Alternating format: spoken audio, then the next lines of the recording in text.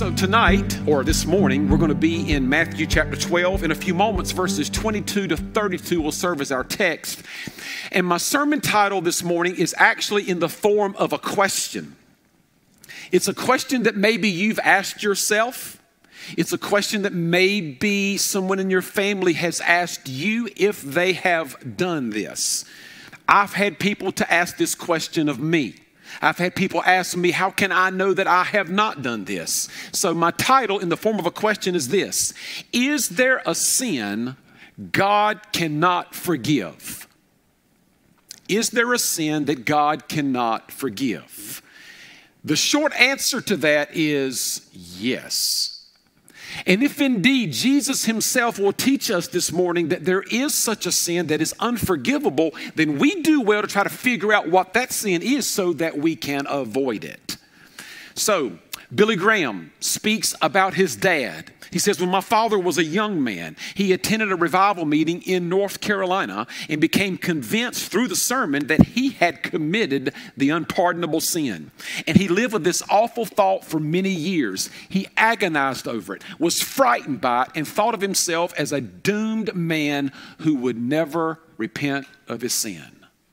Now, thankfully, he was able to get connected with a good pastor with good biblical insight and was reassured that the very fact he was concerned about it was evidence that he had not committed it. William Cowper. You probably don't know William Cowper, but he authored the hymn that I bet you know, "There is a fountain filled with blood." He almost went out of his mind fearing he had committed the unforgivable sin. John Bunyan. That name might resonate a little bit. He's the one who wrote Pilgrim's Progress. He was tormented by the thought that he had committed the unpardonable sin. Quote, "I feared, therefore, that this wicked sin of mine might be that sin that's unpardonable." He wrote that in one of his memoirs.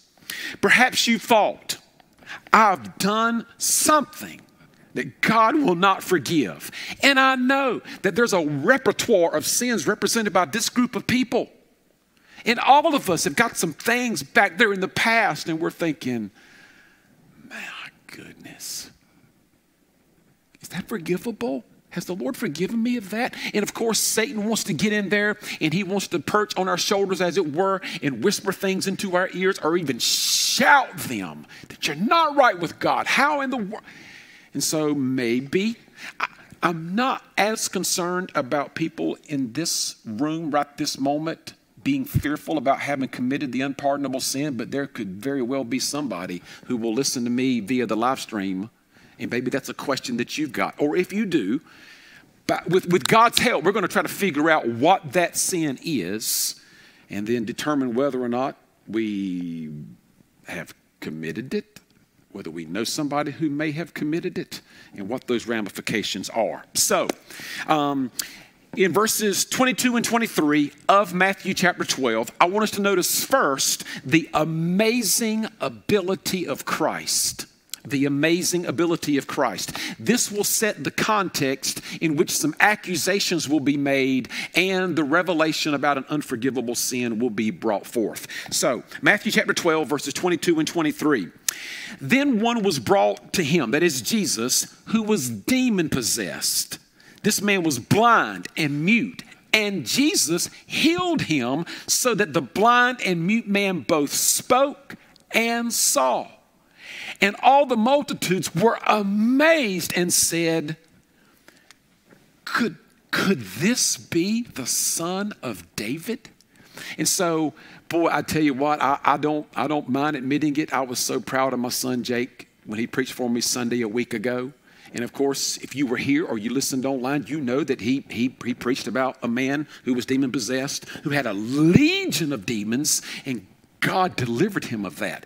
Here we have it again. But this one's almost like a triple miracle, because this man receives his sight, he's able to speak, and he has his sanity. And so this particular miracle of Jesus delivering this demon-possessed man and restoring sight, etc., it demonstrated Jesus' power over the spirit world. Demon, come out. It also demonstrated his power over the physical world because it healed him of his blindness. And so, appropriately so, the multitudes were amazed. They're dumbfounded and they're thinking, maybe he's the one. This reference to, could this be the son of David? They recognize that such miracles just might be a part of the prophetic, messianic one that had been promised from their Old Testament scriptures. But boy, not everybody is amazed. That brings us secondly to the appalling accusation that is made against Christ. The appalling accusation made against Christ. We're going to see it in verse 24. Matthew 12, verse 24. Now, when the Pharisees heard it, they said, this fellow does not cast out demons except by Beelzebub, the ruler of the demons. So here's a man who can see, he can speak, and I don't know if it's the first time in his life he sees. I don't know if it's the first time in his life he speaks. He's got his right mind. He's been set free from demon possession. And it's almost as though these Pharisees, they don't even see him. They don't marvel. They're not rejoicing. They're not amazed. Instead, they're accusing Jesus of doing what he did because of Beelzebub's power. Beelzebub was another name for Satan. They're claiming that Jesus did what he did in Satan's power. So the intent of the Pharisees was to poison the minds of people against Jesus. Now, Jesus' power was undisputable. There's evidence of it. That man's talking, that man is seeing, that man's in his right mind. There's no longer any ungodly sounds coming out of his mouth. So there's power that's obvious. They don't want to admit that Jesus did it with supernatural power from God. Because if they do that, well then, Houston, we've got a real problem. Because then that means that he is the Messiah, and they refused to accept that. So they attribute the supernatural power of this deliverance to Satan. And that brings us thirdly to the alarming answer made by Christ. We're going to see that in verses 25 to 32. An appalling accusation has been made, and we're going to see Jesus' alarming answer to them. Now, Jesus will first say that the Pharisees' charge is so illogical. Listen to what Jesus says in verses 25 and 26. But Jesus knew their thoughts and said to them, every kingdom divided against itself is brought to desolation, and every city or house divided against itself will not stand. If Satan cast out Satan, he is divided against himself. How then will his kingdom stand? So, since exorcisms bring healing and not harm, Jesus asks if they really think that a malignant, demonic power would cooperate in such widespread efforts to bring deliverance to people. Come on. It made no sense. No sense whatsoever. Satan does not cast out Satan. Satan is not divided against himself. And so therefore it was preposterous to accuse Jesus of casting out demons by the power of the ruler of demons. And so the Pharisees, listen carefully, the Pharisees did not reject Jesus for lack of evidence, but because they were already biased against him. They refused. It's almost like, and Rex and I were reminded of this, we went out and saw the Grand Canyon and saw other things. Folks, the Dales, they just recently went to see the Ark. And they also went to the Creation Museum. And I've told you folks, those are two places you are to go to as well, even though I've not been to the Ark yet. I've been to the Creation Museum. And I asked them if y'all went into the planetarium in the Creation Museum. Folks, if you ever go to the Creation Museum, pay the extra money and go into the planetarium. It is worth every penny. I remember reclining back in those chairs, and then you just see everything lit up. I have never felt smaller in my life. It has this dramatic way of just zooming out and giving you an idea of how large, how immense creation is. And so here, the Pharisees, there's evidence that Jesus is who he's claiming to be. They had to suppress all that knowledge just like people do today. They can look around, folks.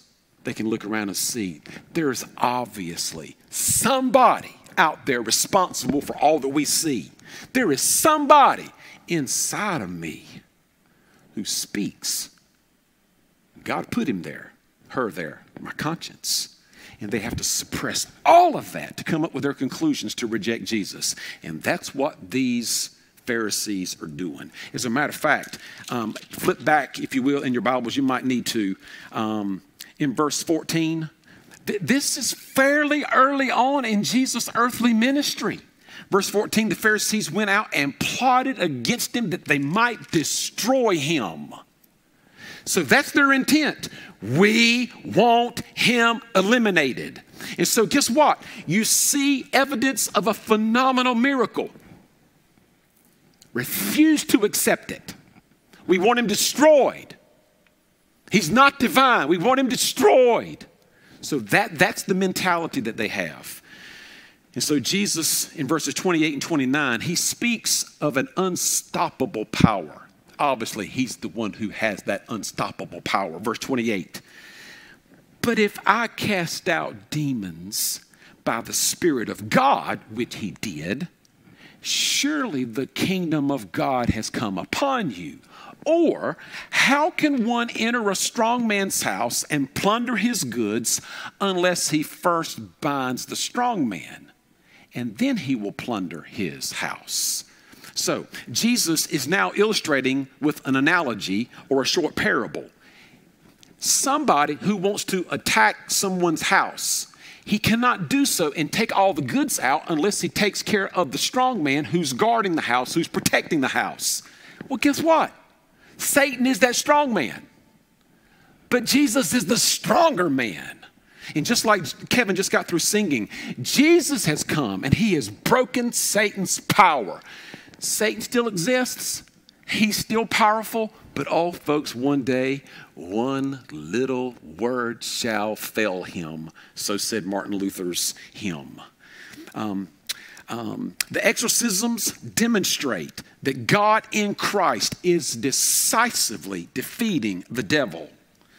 And so what is happening is not the result of a civil war within Satan's ranks, but a direct onslaught from the outside. And that somebody from the outside is Jesus himself. So here's Jesus' point. I'm going to kind of summarize it for you. Jesus' point was this: haven't I demonstrated before you and all of Israel my power over Satan and his evil kingdom of darkness and destruction? Haven't I demonstrated beyond all doubt that my authority is higher than Satan's? Haven't I cleansed people of every kind of disease and freed them from every kind of demonic control and oppression? Haven't I demonstrated my authority over both sin and death? Haven't I rescued souls from hell? Who could have such a power and authority but God himself? Who but God could enter the very house of Satan and successfully bind him and plunder his goods? Jesus is saying in so many words, I have shown you that I can defeat Satan and a legion of his demonic hosts at will.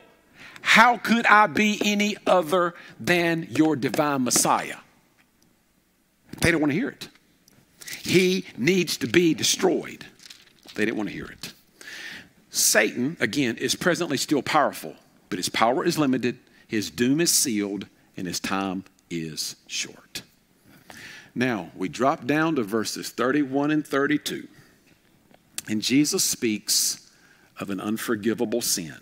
Verse 31, therefore, so based on everything that I've just said, based on this demonstration of my power, your rejection of it, your foolish, illogical question, and my response to that, therefore, I say to you, every sin and blasphemy will be forgiven men, but the blasphemy against the Spirit will not be forgiven men.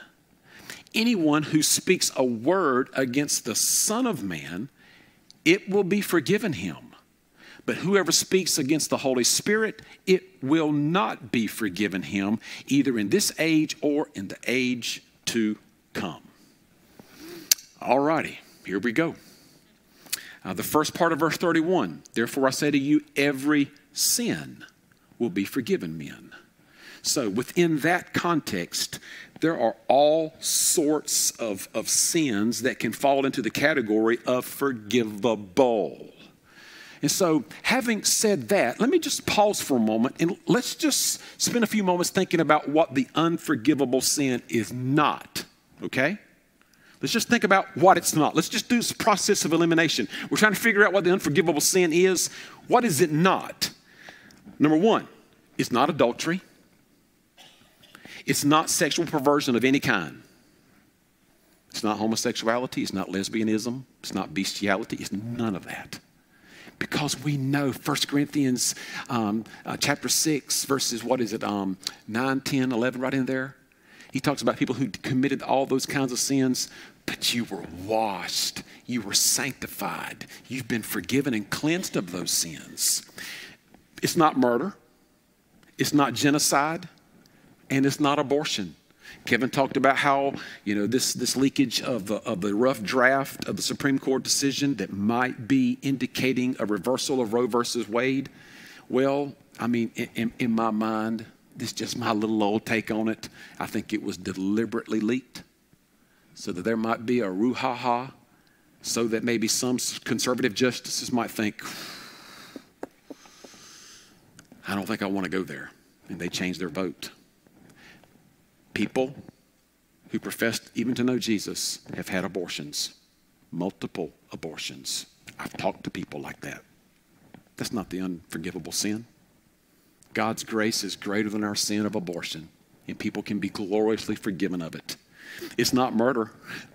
We know that's not the case because of all people, Paul, he's the one who's standing there with Stephen's cloak on his arms, just consenting to his death and who knows how many others when he was persecuting the church. And by the way, even the murder of Jesus was forgivable because there were some soldiers there who had blood splatter on them. And if we could have done some DNA investigation, guess what? The blood type was Jesus' blood. But yet one of those centurions would see how Jesus handled it all and would say, my Lord, and my God, I believe he spoke with saving faith. Even the murder of Jesus could be forgiven. Suicide.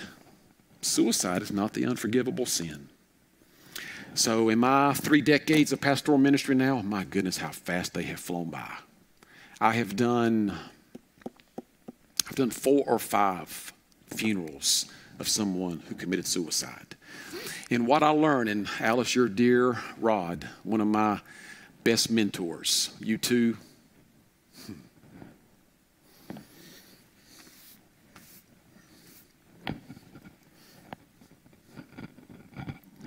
Y'all made a tremendously positive impact on me and a whole lot of others like me. And Rod took his life, as many of you know. Of course, I participated in his funeral. And so early on in my pastoral ministry, I realized that, boy, when somebody takes their life and it's time for the funeral, everybody's asking the same unspoken question. Did they go to hell? Is suicide the unforgivable sin, the unpardonable sin? I submit to you, it is not. If people who killed the very Messiah, Jesus, could be forgiven, then obviously people who take their own life can be forgiven. I do not believe at all that it's an automatic sentence. It's not the unpardonable sin. So again, Jesus in verse 31 says every sin, and then he says, and blasphemy will be forgiven men.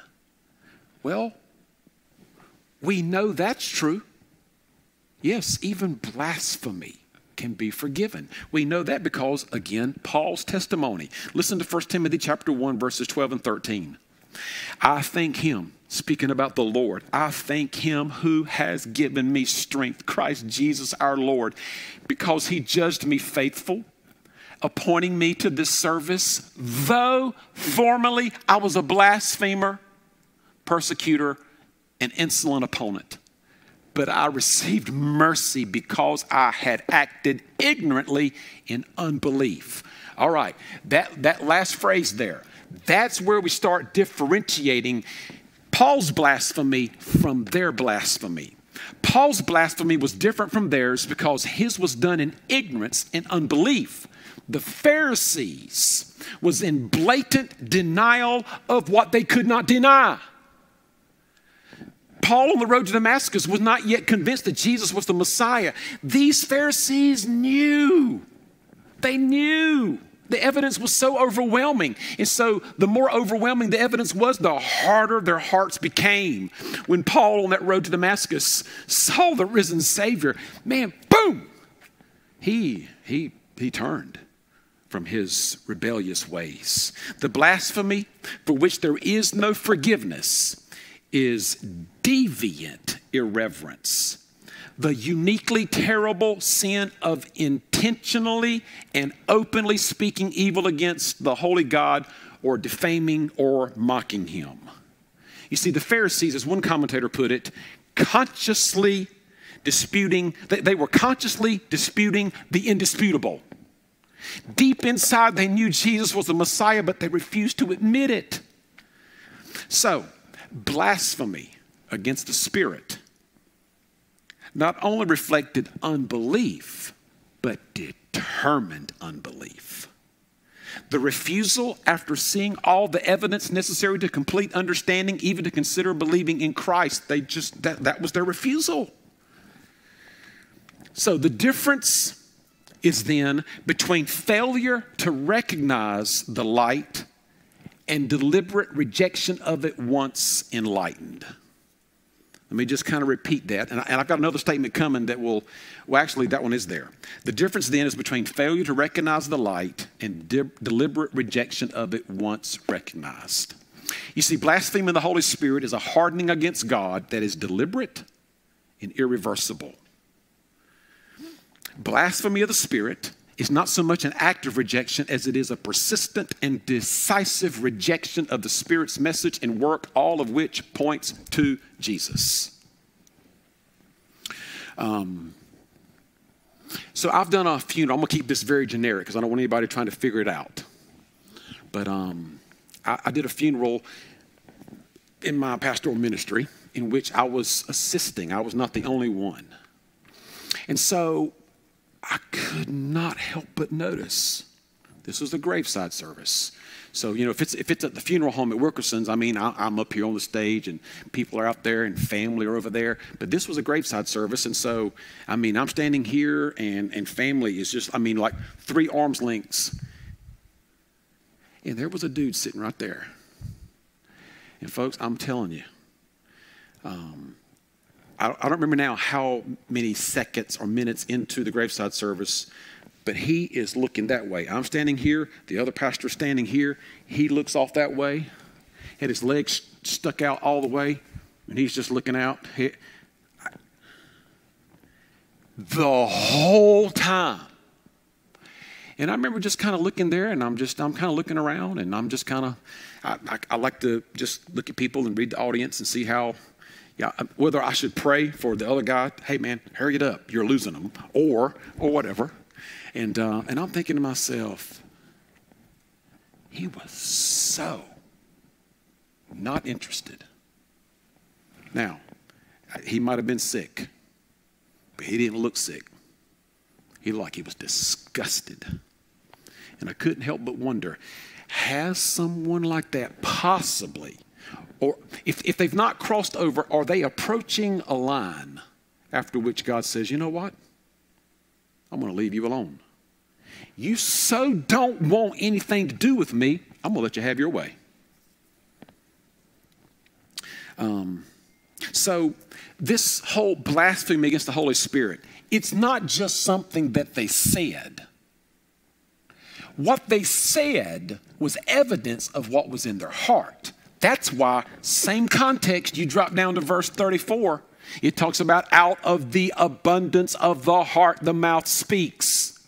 So out of the abundance of their wicked, Christ-rejecting, Holy Spirit blaspheming hearts, they said that Jesus had done these works by the power of Satan. The words reflected their heart. So, okay, all right, let's go back and think again of what maybe blasphemy of this, against the Spirit, unforgivable sin is or is not. What about being a traitor? I mean, come on. We know one, right? Oh, Peter. And maybe someone would think, well, why was that different? There's Peter who forsook the Lord with his eyes wide open, even after he'd been warned. But folks, it's obviously not the same.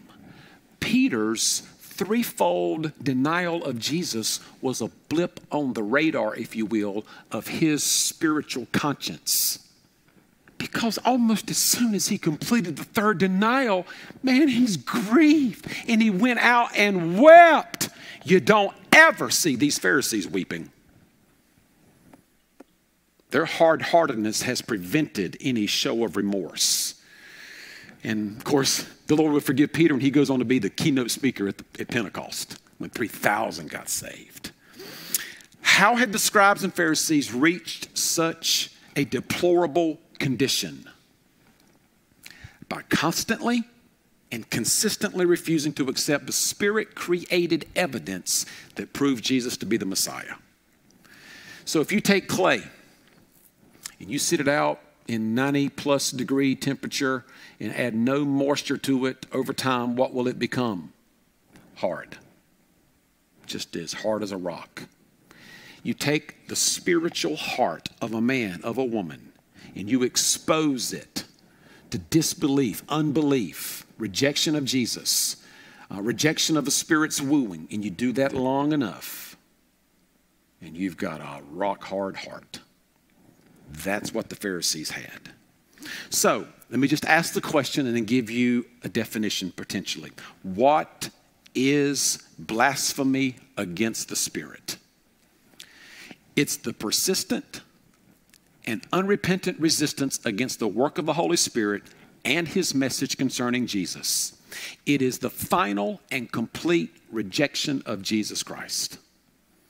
So, I think we're approaching another question that maybe some of you have in your mind, and I would like to try to give an answer to it. Somebody can blaspheme God the Father, can speak evil against him. Somebody can blaspheme and speak evil against Jesus.